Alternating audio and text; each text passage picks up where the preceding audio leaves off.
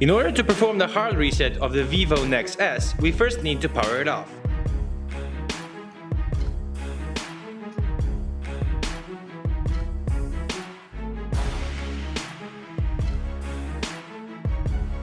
Once it's powered off, make sure to press the power button and the volume up button at the same time.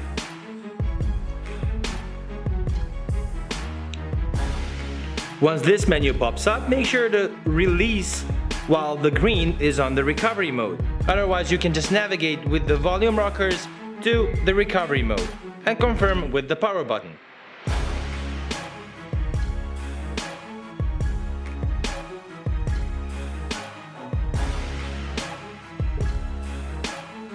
Now, go to wipe data,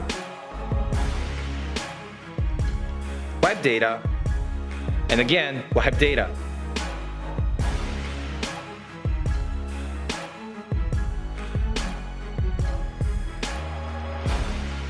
Back,